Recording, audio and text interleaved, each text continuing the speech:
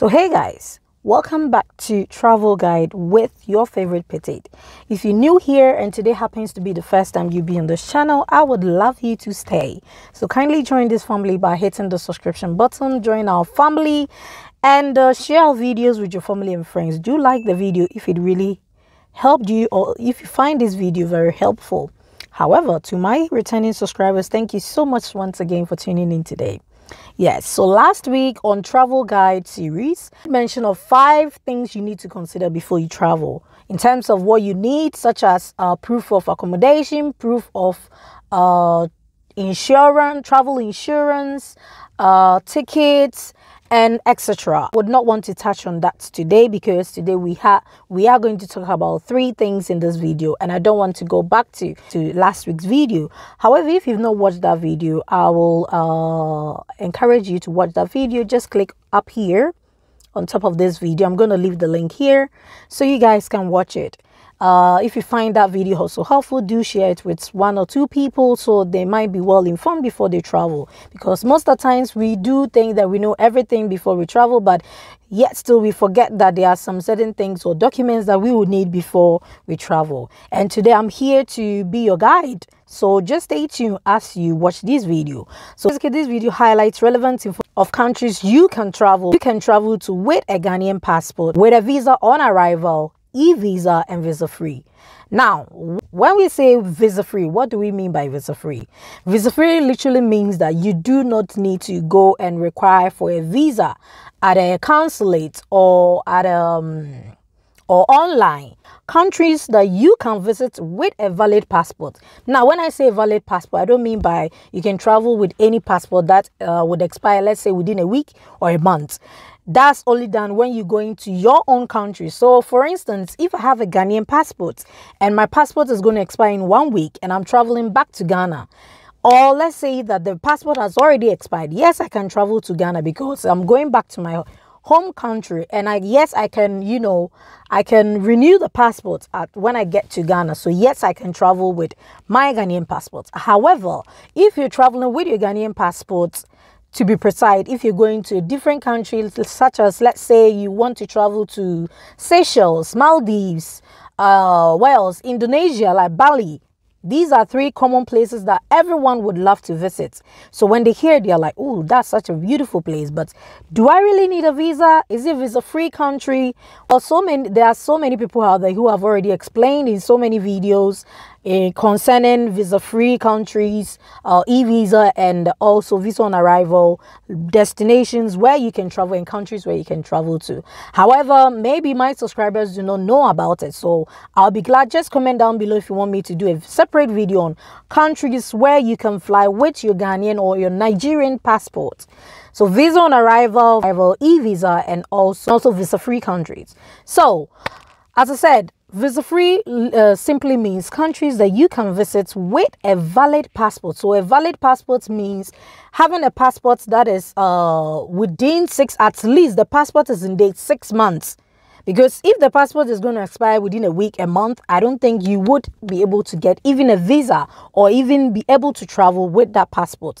So make sure that before you travel, the first thing that you need to do is to just get your passport, open the passport, check the expiry date. When the passport has expired, or when is it going to expire? Is it going to expire, let's say, within 3 months? No, then I can't travel.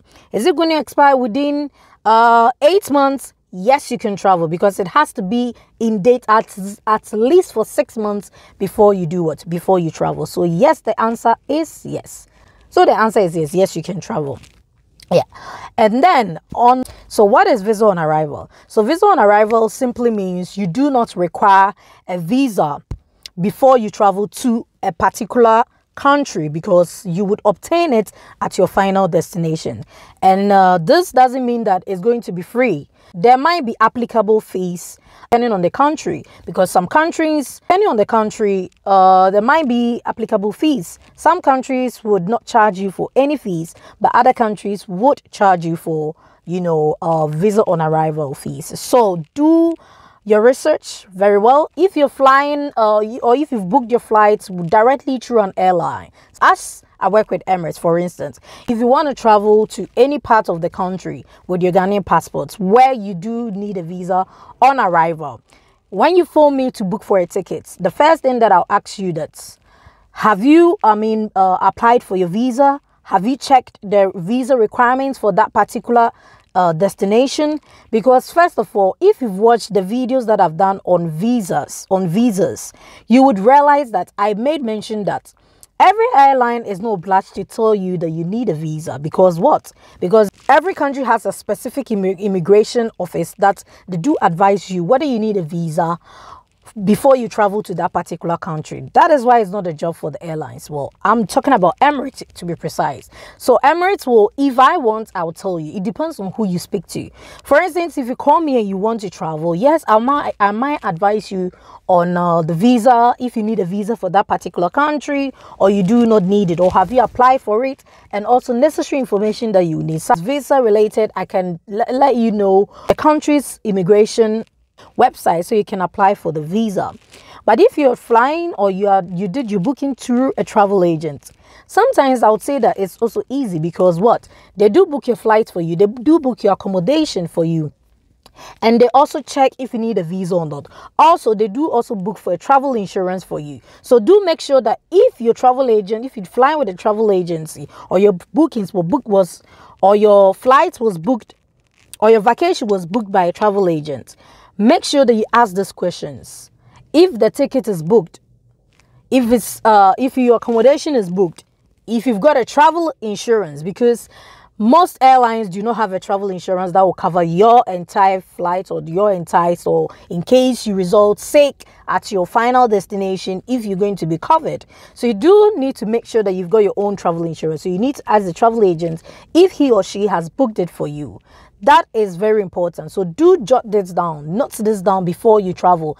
Do make sure that you've done your research. Fine, you may have your own, you may trust the travel agents to do everything for you, but do also go through all the checks.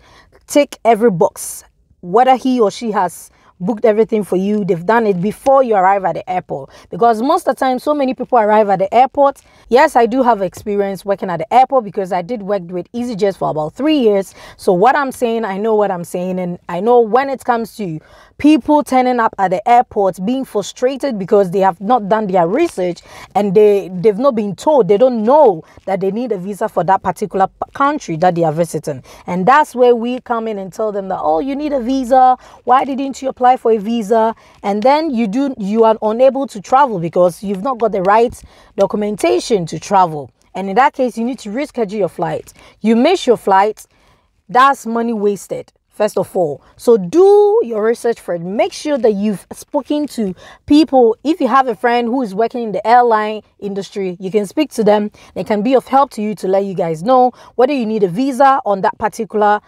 destination that you're traveling to, or you don't need it. If you can't, ask them, because I know so many Ghanaians, I've got so many friends of mine that, yeah, they do know that I work with Emirates, they do know that I do work with an airline. They will never come to me. Some of them is just their ego. Some of them too, they feel like, oh, they don't want to worry me, and that's okay, and that's fine. However, if you do not want to ask any friend of yours who works in the airline industry, do your research. Go on their website, on the airline's website, read informations.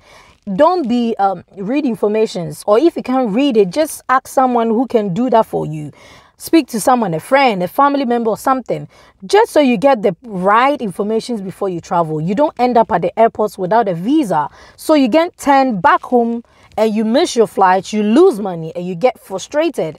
And that's where people turn out being frustrated and, arguing with the passenger service agents at the counter at the airport. But bear in mind, it's not our fault, because you need to do your research before you get to the airport.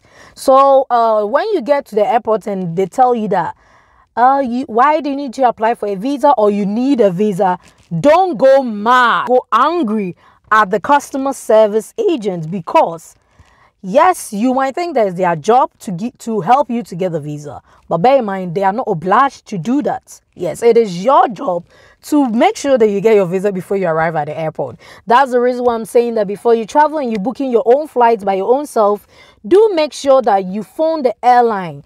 Get all the questions that you need to ask. Do I need a visa? How long do I need a visa? Is it 30 days? Is it 90 days? Is it 180 days? If they don't know, or they don't want to tell, if they don't know, some of them will suggest the right website for you to go so you can apply for it. Some too, they really do not know, because obviously it's not part of their job to know it. So they will tell you to go to Google and search for it. And that's where you would have to do it yourself. If not, if you're traveling, if you've done your bookings through a travel agent, or let's say a tour operator, that's even easier, because as I said, they do all the hard work for you.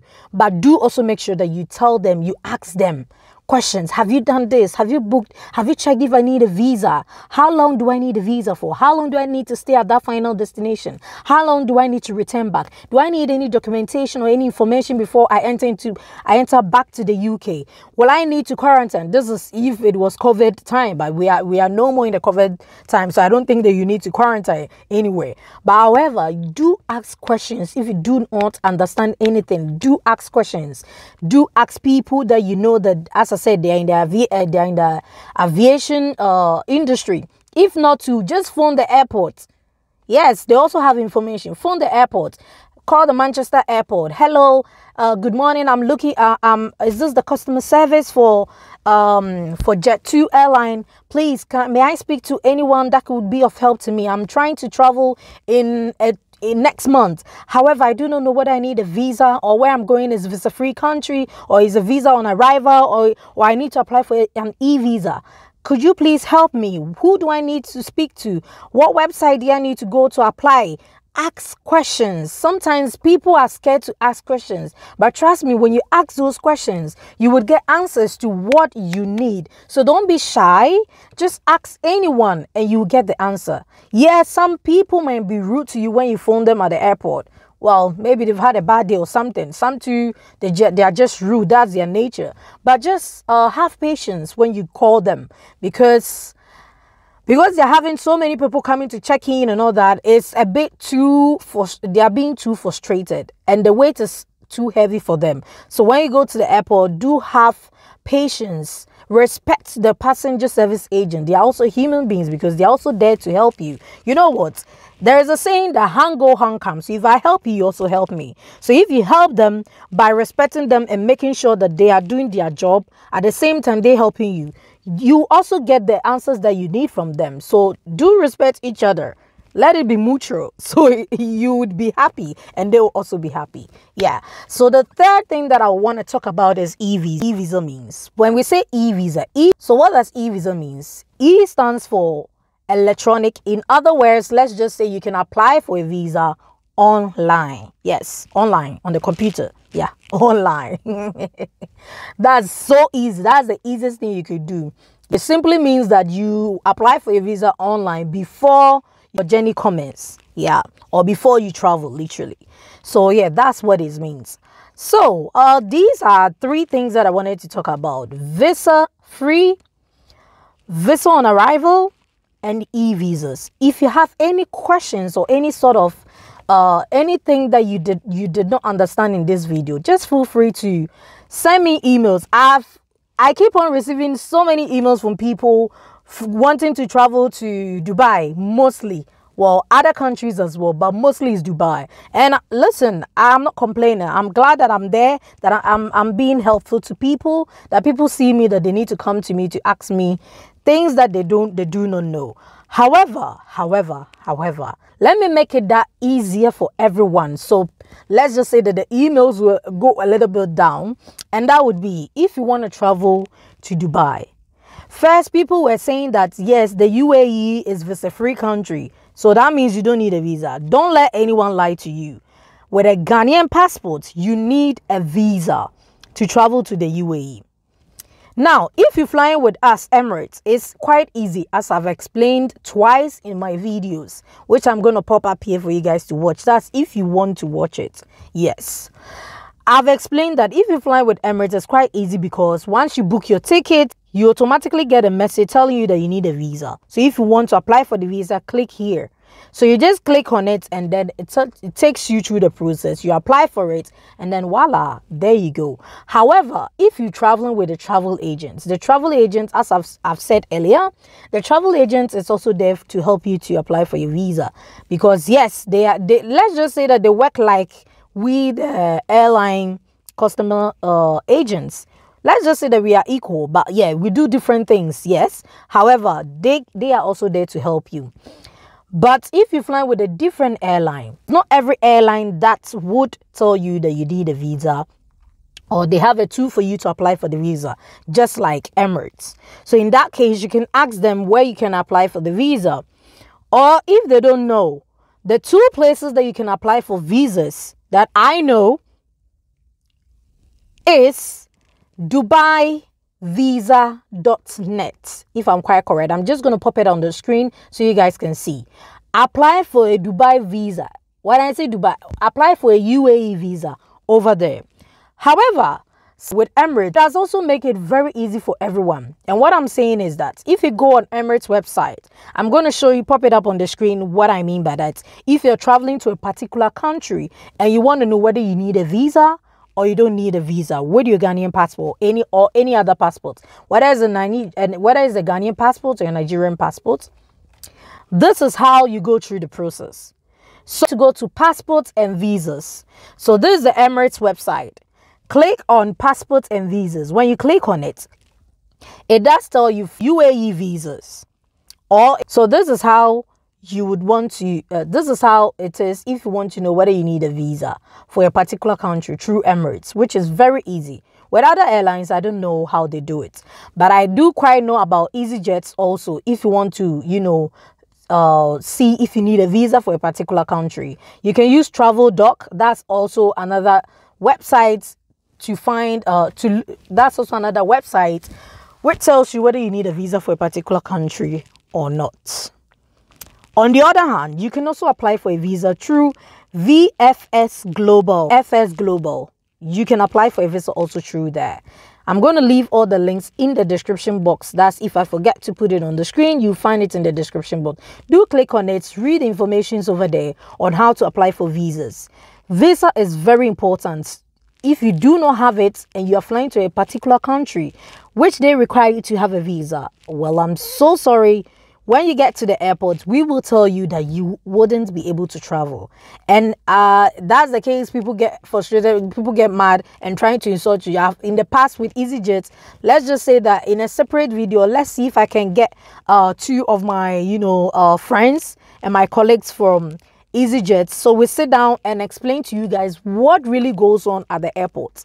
It's not easy, guys. We meet too many different people from different countries. We meet like almost more than 1,000 people in a day, and everyone has his own frustration, everyone has his own attitude, and some of the attitudes we get from the passengers, it is so aggressive, so rude, especially, sorry about this, I gotta say it because this is how it is. I'm not saying it because I'm being racist towards blacks. But listen, our black sisters and brothers, especially our moms, some of them are so rude.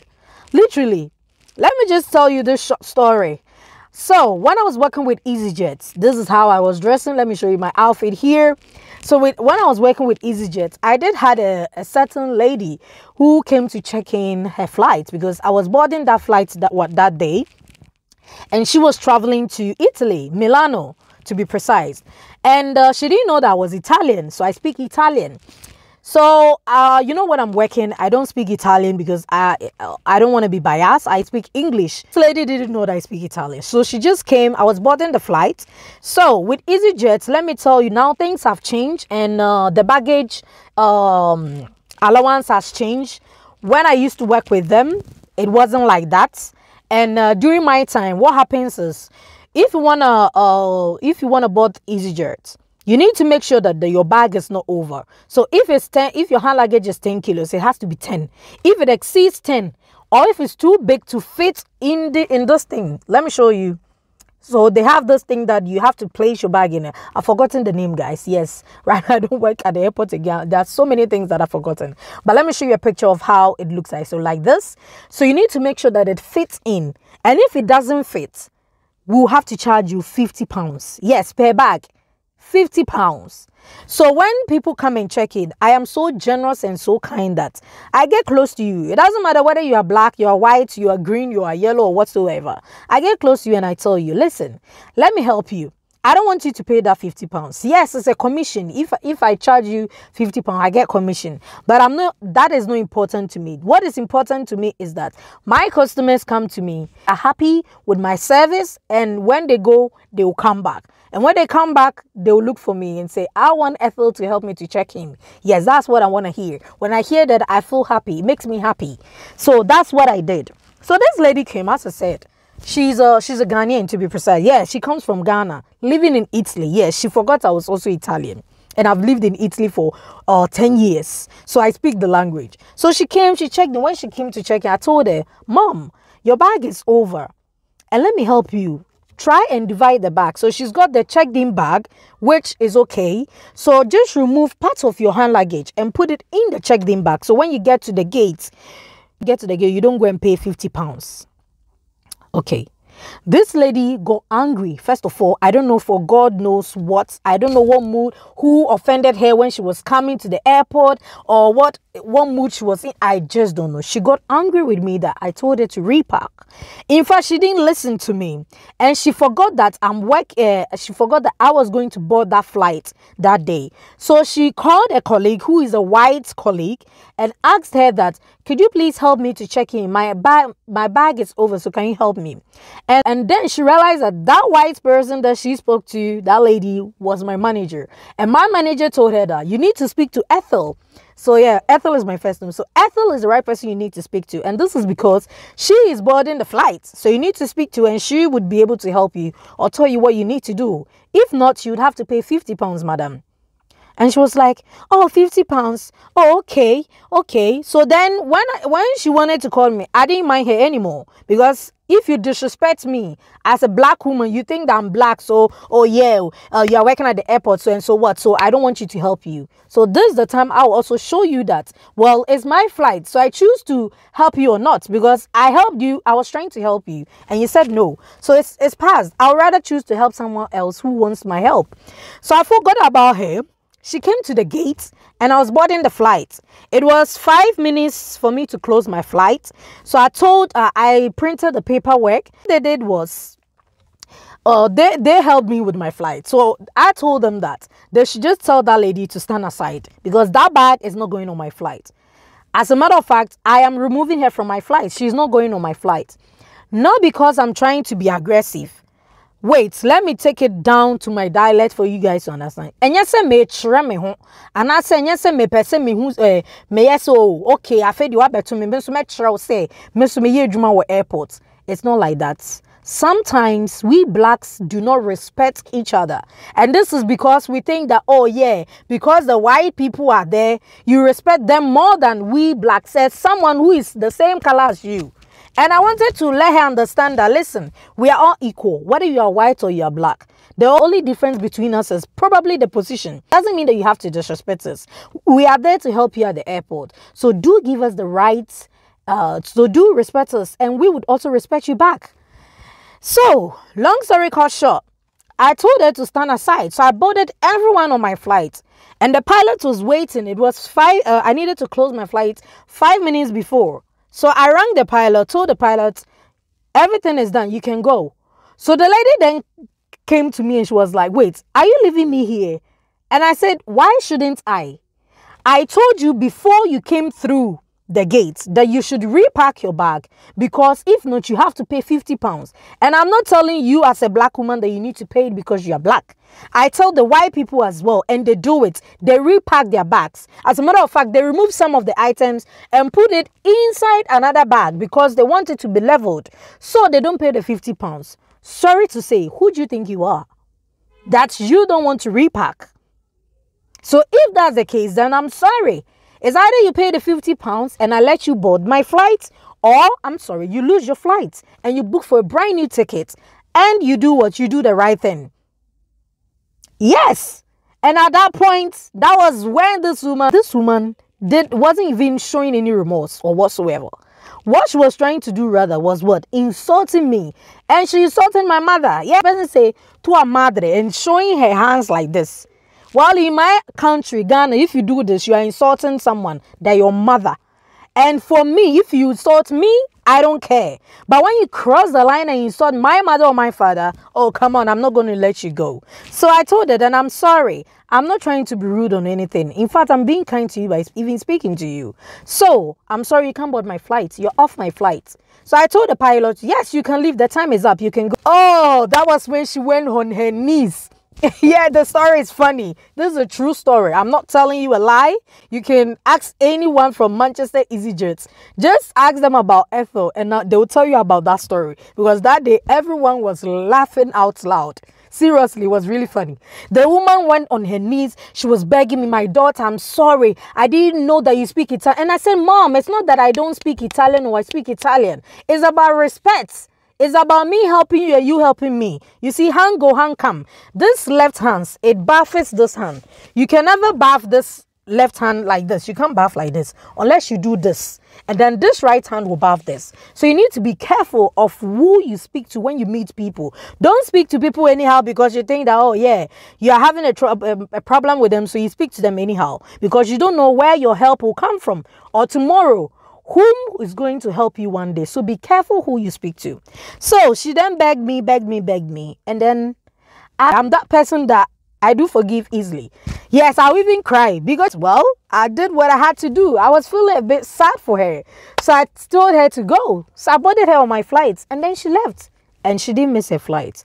But this is a lesson. This is a short scenario. This is a true story that I've told you guys. Just for you guys to understand that working at the airport, if you're a black person, it doesn't really mean that we are not human beings. We are also human beings. So when you come and we are doing our job and we tell you to do something, do understand what we are trying to do. We are not trying to be too bossy and I say a try also me airport internal. No, we are there to help you. So if you help me, I'll also help you. Thank you guys for watching. Looks like this video has really got into long. I hope you guys watch to the end. Thank you guys for watching. If you want me to do a separate video on EasyJet experience with my colleagues Kiara and Timini, I'll really be glad and happy to send them on my channel. So we do that video just for you guys. And also, if you have any questions, feel free to send me emails because I'm still receiving emails and I'm happy to reply them all the time. For those of you who do send me emails, however, if you want to do it through the comments, you can do so. I love you guys. Keep spreading love and peace. Until next time in my travel guide series. See you next week. Keep spreading love and peace. I love you guys. Mwah, mwah, mwah.